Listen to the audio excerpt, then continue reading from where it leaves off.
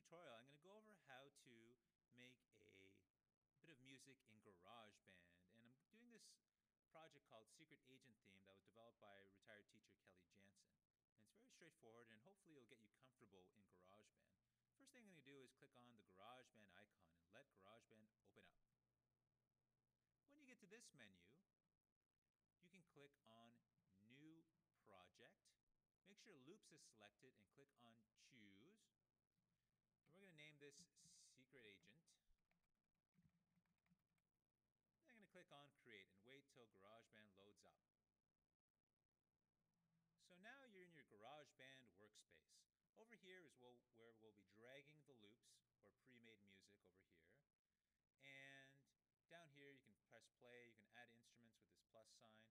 This is a bit more complex. We can change the tempo and the pace of everything and the pitch. But we're just going to focus on adding loops for now. We can get more complicated later. So add a loops, let's just add a drum first. If you click on all drums, you'll get lots of different options down here. And to listen to it, all you have to do is click on it once, and it will play it out for you, and click again to stop it. So first thing I want to do is add this 80s Pop 8, and it's very simple to do that. All I need to do is, with my mouse, click down, and just drag it over here, and let go right there. Okay? So now we have that 80s Pop 8 from 0 to 5 bars. So I'm going to add some more here. I'm going to click and drag up here, 2, add another one here. Now if I want to slide over here, I can go down here and slide over. Or what's handy about GarageBand is right here, this will change how zoomed in I am. So if I slide to the left, I get zoomed out in, and I can zoom out this way. Alright, so I'm going to put it here. I'm going to add a couple more here. I'm going to drag up one, and I'm going to add one more here. Perfect. Now, the volume is going to be the same, but typically in music we want to have a fade in. So if I click on this triangle here, I can fade this music in.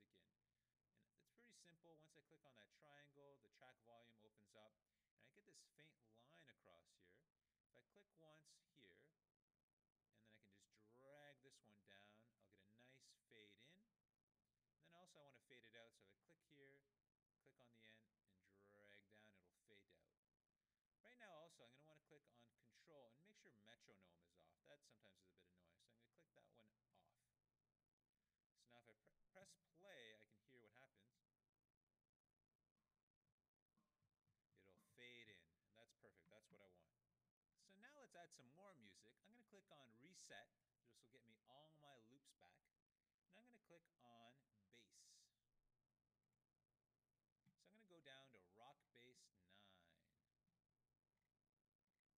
I found Rock Bass 9, and I'm going to want to drag this to start at bar 5. So I'm going to click here, let go. I'm going to add 2 more, like this. Then I'm going to add some Electric Slap 9. So if I go down here to Electric Slap 9, I'm going to bring in a couple of these. 1, 2,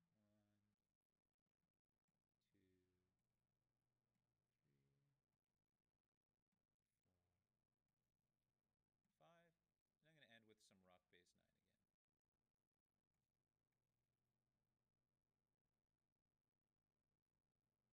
There. And maybe one more for fun. Perfect. Okay, I'm going to click on Reset again.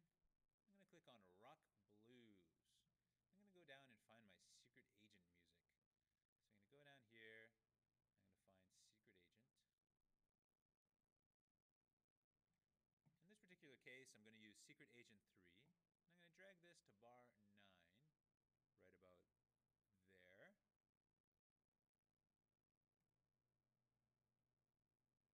I'm going to put another one at 13. Now I'm going to add Secret Agent 4 down here at 19.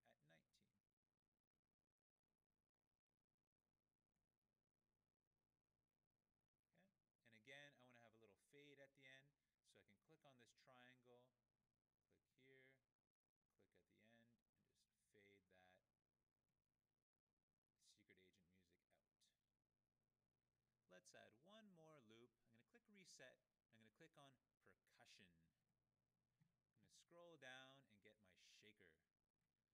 case, I'm going to use shaker 1. I'm going to place 1 at bar 5. And I'm going to place 1 at 9, 17,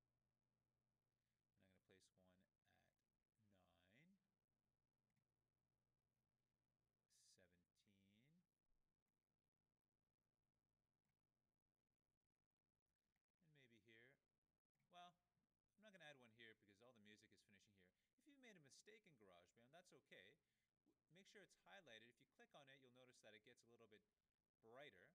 And to delete it, you can either hit delete on your keyboard, okay, and hit edit undo, or you can go to edit delete, right?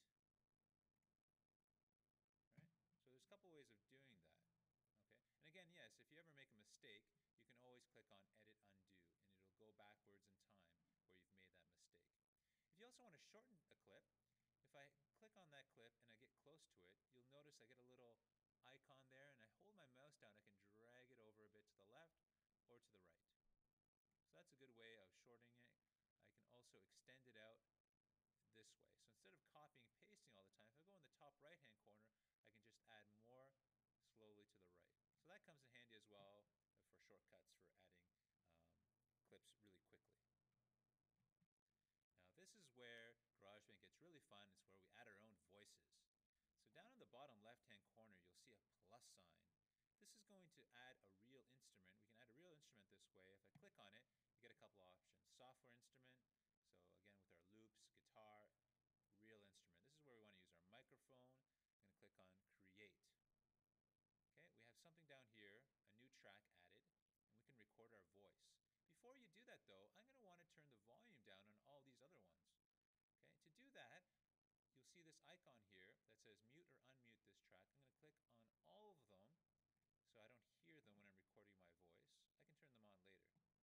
And I'm just going to record my voice. I could say, let's just hit record.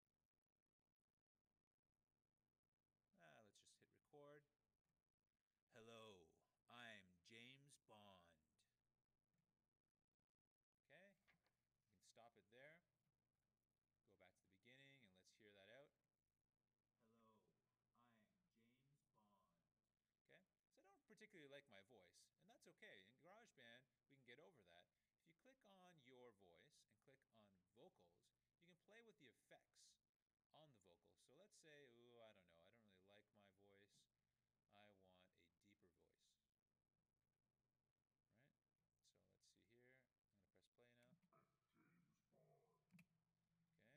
Okay, so that might be a little bit better. I'm going to hit play again. Hello, I'm James Bond. Ooh, I do like that.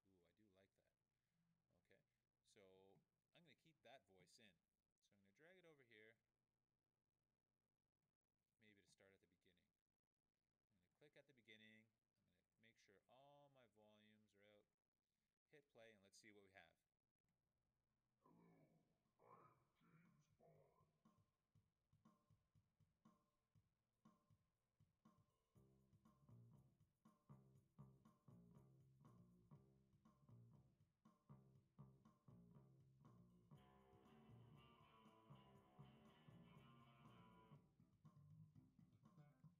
Perfect. So now you've done your first GarageBand piece of music, and you can have lots of fun now with this great software.